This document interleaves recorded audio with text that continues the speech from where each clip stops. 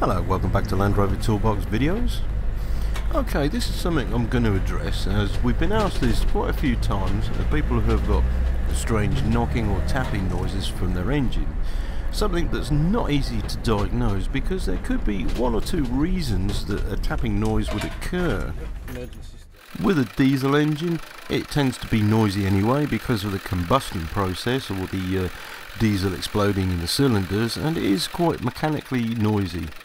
So to take the guesswork out of finding where a noise might be, using something like a mechanic's stethoscope will help you diagnose a problem. The stethoscope itself has an acoustic chamber and a solid rod. It sends vibrations up the pipe into the earpiece, which, to be honest with you, is very accurate, because where you put the rod is where the noise will be.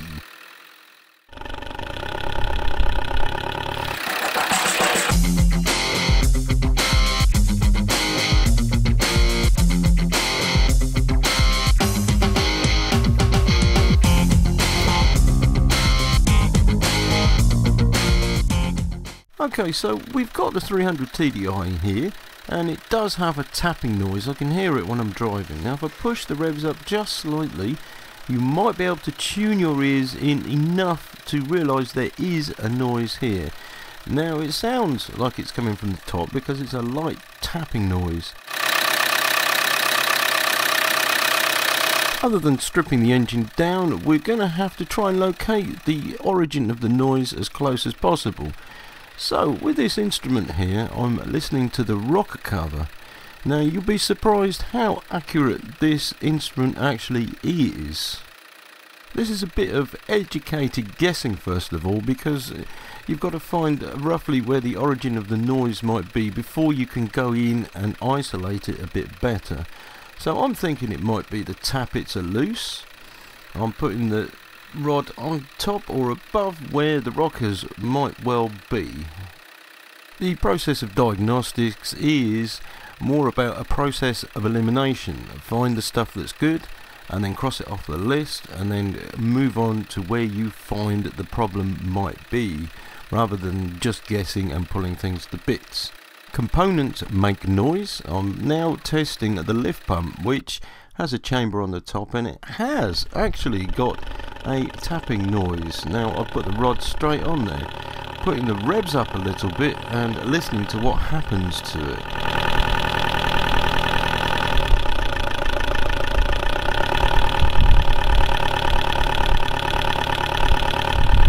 This could well be a weak spring in the lift pump.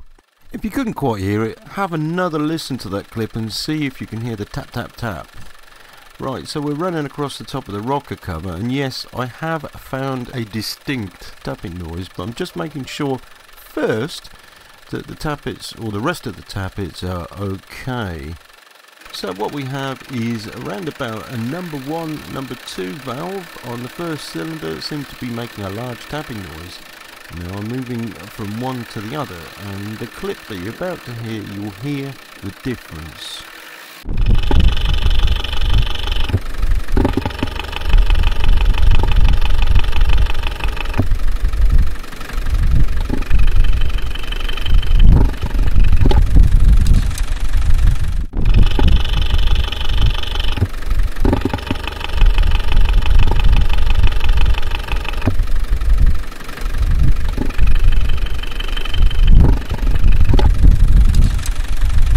I have to apologise about the little bit of wind in the audio, but here it is again with visuals.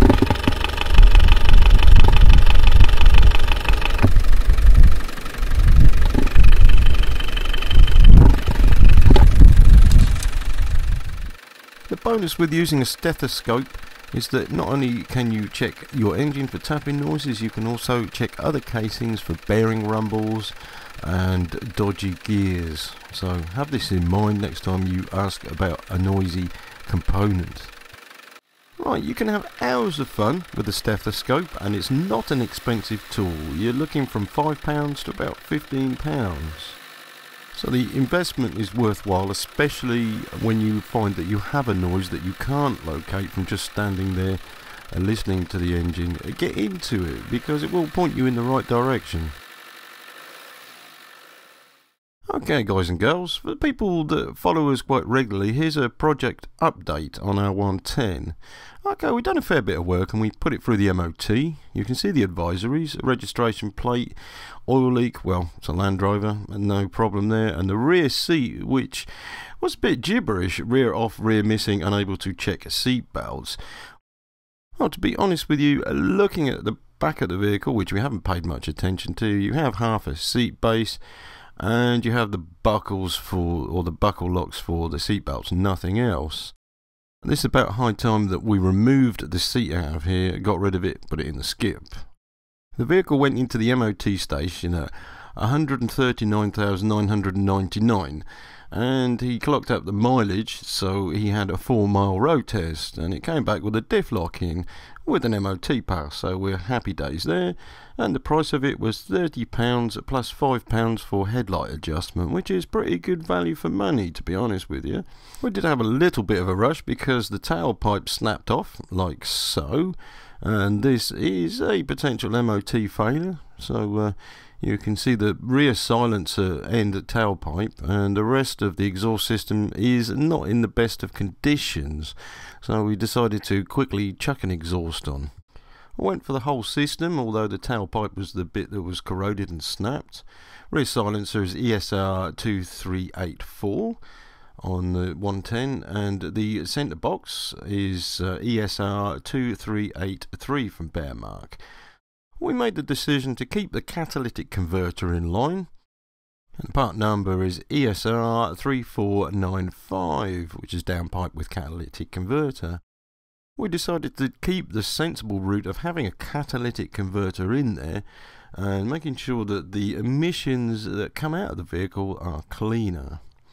Right, so the exhaust is easy enough to do. I'm not going to show you how to do. It's got flanges, it comes in 3 bits, so it can be bolted easy. However, the downpipe, it's very close to the alternator, so I'd recommend that you disconnect the battery when you remove the downpipe, because just here is a live connection to battery which can spark out. The other bit of advice is don't use exhaust paste upstream of a catalytic converter because it makes a mess of them. Although we put new discs and pads on, the disc was starting to get a little bit rusty. This doesn't help because the trip to the MOT station, we were allowed to go to the nearest MOT station since the ticket had run out in January, and this involved actually hard braking. However, the vehicle pulled up nice and square and passed the brake test. So that's happy motoring for another year. You can see by the mileage, every year this vehicle doesn't actually do too many miles. So we managed to clock up another 330 odd miles going to the greatest Land Rover show on earth. Bearmark used this vehicle as part of their stand display, but put against some of the vehicles that are actually on show. You see here they are in pristine condition, so we've got a lot of work yet to do on the appearance of the vehicle. Perhaps not like the Cairn long nose here, which is a little bit too excessive for our needs, but this looks quite nice. Perhaps a 4-inch lift which would accommodate these tyres would be a little bit out of our price range. However, it's nice to look. But we're looking back at the Bearmark stand, and on the bottom here there's plenty of toys they've got to sell. We can see a set of springs. We're not sure whether we want to drop it by an inch, keep it standard, or lift her up by +1 or +2 inches on the lift. However, we do have budget considerations here, so we don't want to spend too much money. We're looking at this sort of example of paintwork, which is absolutely pristine, and interiors that would cost a small fortune. It's the sort of thing that only some of us can dream of. However, we're back to reality, services, maintenance and repair of this Callan old girl. If you have any suggestions of what we might be able to do with the exterior and the interior, let us know, or we're interested. Put it in the comments below on this video on YouTube.